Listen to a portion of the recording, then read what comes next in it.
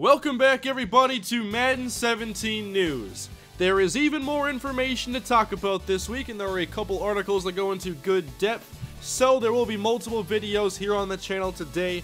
And if you're enjoying these Madden 17 News videos, please leave a like, I appreciate it, and subscribe for future Madden 17 News videos. But the first video here today is all about zone coverage, which was one of the first things they talked about being an emphasis in Madden 17. Last week I was pretty excited talking about the gap play, alignments, and run fits for defense, and this week we're talking about zone defense, which has a lot of depth here, and more than I thought there would be.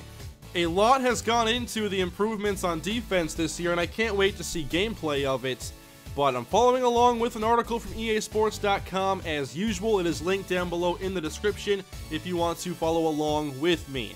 But this first screenshot here, you can see updated play art for the zones, which looks good. You can also see in those hook zones by the inside linebackers, it says hook curl, and on the outside you can see the linebackers have the curl flat, and this goes into all the detail there. There are many new underneath zone concepts that are used for a variety of different situations. Hot routes are going to be different, and there really is just a lot of depth to zone coverage this year, and in this video there's going to be a lot to talk about.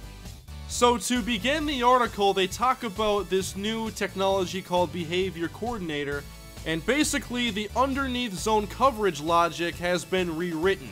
In the past you only had 3 different zone coverages, which were flat, curl flat, and hook. So your light blue, your purple, and your yellow. But now, it's not like they're introducing just new areas for players to defend. It's logic based on how the play unfolds.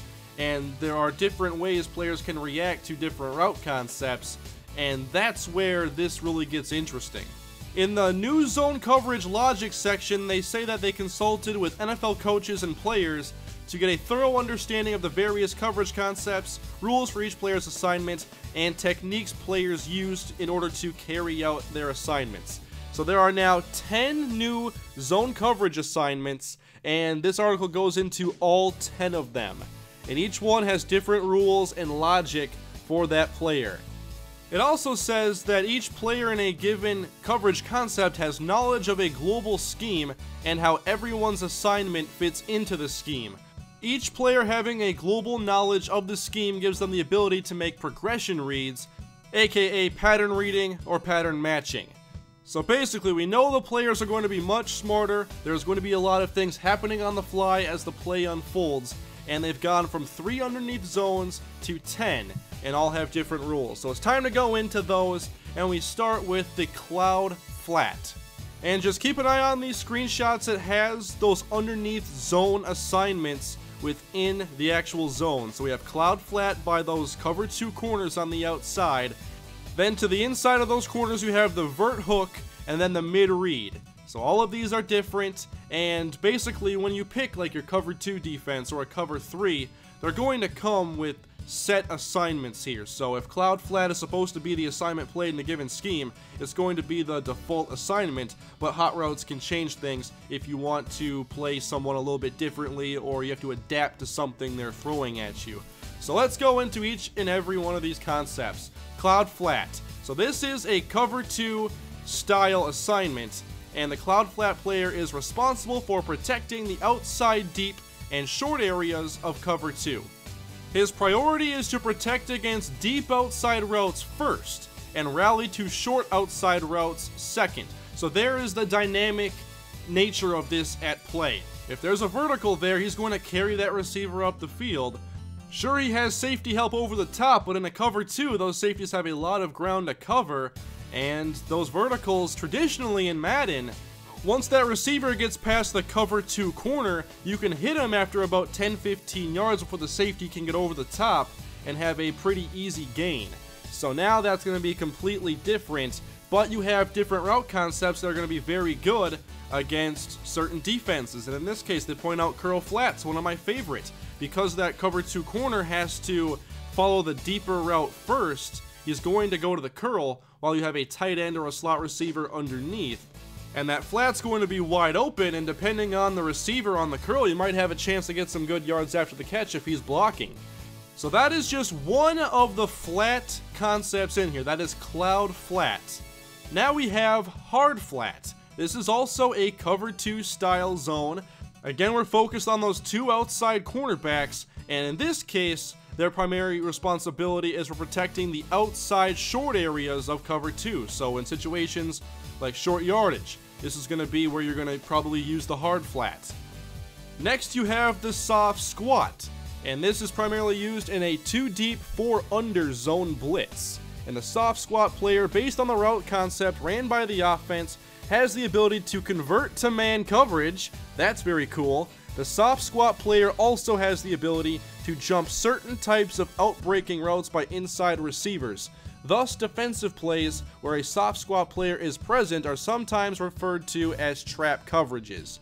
This is one I definitely want to experiment with, but it's great having just different ways to play the flats, different ways to counter certain passing concepts. Next up, we go to the curl flat zone defense, and this is the purple assignment on here. So now the curl flat is responsible for protecting the outside, intermediate, and short areas of cover 3. His priority is to protect against the deeper outside routes first, and rally to short outside routes second. Next up, we have the quarter flat assignment, which is primarily used by the outside edge players in cover 4 type defenses. So on one half here, you do have 2 deep zones, so it's a cover 4 look on that side. The opposite is a cover 2 look. So you have a combination of concepts here of sorts, and the quarters flat player, his assignment is based on the route concept by the offense, and can match certain outbreaking routes by an inside receiver and carry vertical routes by an inside receiver up to a certain depth. I'm really looking forward to seeing how these zones can minimize the damage done by slot receivers and tight ends on their inside verticals. They're very, very good now, and I'm hoping that you have to open things up a bit more in Madden 17. Up next, we have the seam flat, which is an assignment used by the outside edge players in cover 3 type defenses and 3 deep, 3 under zone blitzes. The seam flat player, based on the route concept by the offense, can match certain outbreaking routes by an inside receiver and can convert to man coverage against vertical routes by an inside receiver. By the way players typically play on Madden with a lot of deep routes, this might be one of the zones, one of the new ones you're going to want to get very familiar with. Up next, the hook curl. Now we go inside. We've gone from the light blue to the purples. Now we have your inside linebackers and your safeties sometimes, with the yellow zones as we're used to. This is the hook curl first up, and this is primarily used by the 2 inside zone defenders and cover 3 type defenses, and these players are responsible for protecting the inside short and intermediate areas of the field. In certain coverages based on the route concept, a hook player can also be responsible for the short outside area of the field to his side, which is the flat. So keep in mind, this zone is mainly worried about the short and intermediate areas of the field, and then you go down to the 3 receiver hook. And this is typically used by the inside zone defender in cover 4 type defenses and 3 deep, 3 under zone blitzes. The 3 receiver hook player is responsible for protecting the inside short and intermediate areas of the field. His initial drop is toward the number 3 receiver in the offensive formation. A little bit later in the article, they go into the numbering of receivers on each half, and that'll help kind of understand what this player is going to be doing. Up next is the vertical hook, which is primarily used by the 2 outside edge players in cover 2 type defenses, as well as 2 deep, 4 under zone blitzes.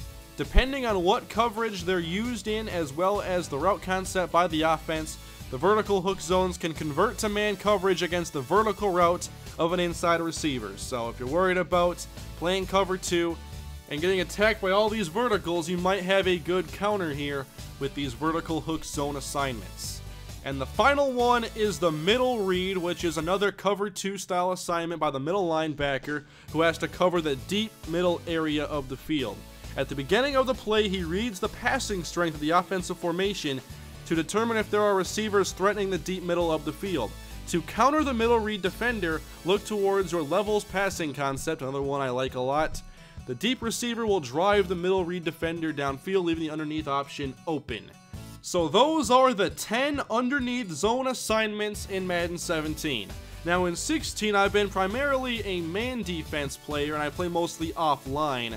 I've drafted a lot of man cover corners, but the zone coverage stuff in Madden 17 is definitely going to make me want to play a lot more zone. And I do like zone coverage just in general because you can mix up so many different looks. Now you can mix up assignments, you have pattern matching. I think zone coverage is going to be the way I go this year.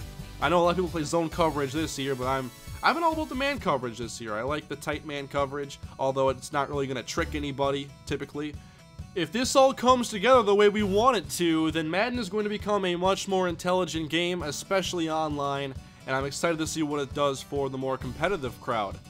Up next, to talk about user mechanics, and obviously with all these new assignments and ways to play your flat coverage or your hooks, you have to have an efficient way of changing things, and hot routes had to be tweaked. So now when you pick a flat zone hot route, it's going to be defaulted as a hard flat.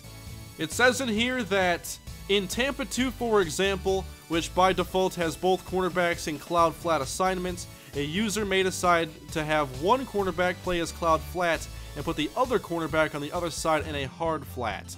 So you can make these different adjustments, and you can just play with these schemes and find out what you like the most. And obviously, being able to adapt and have more options for adapting is awesome.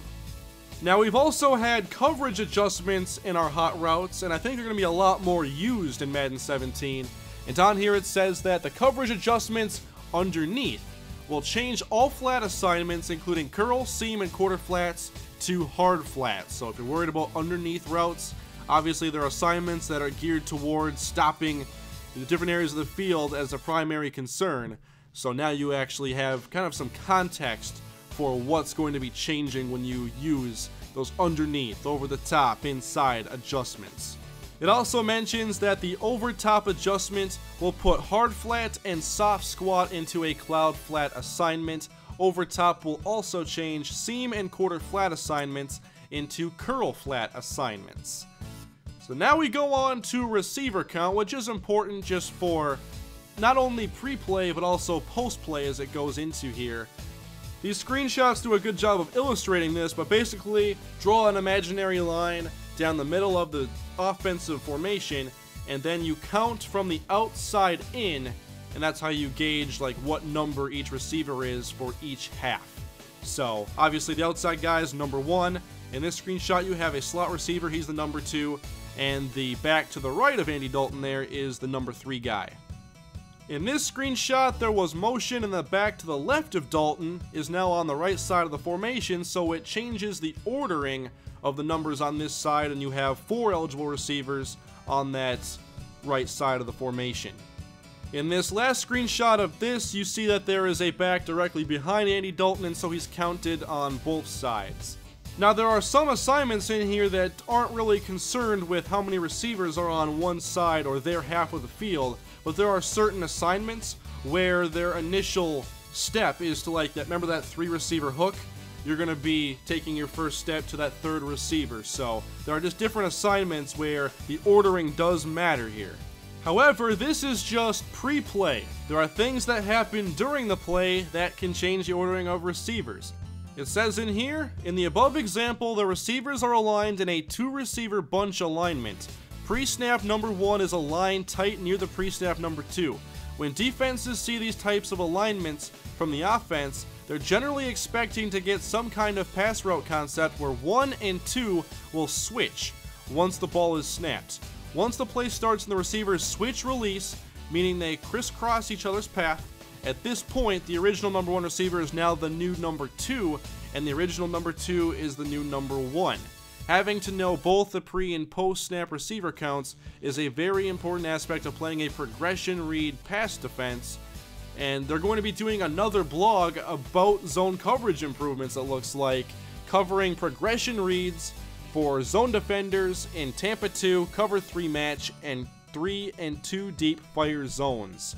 There was a lot about zone coverage in this article, and it looks like there's going to be another one, and obviously when that is released I'll be talking about it here, but zone coverage is definitely different. It's no longer just cover this area.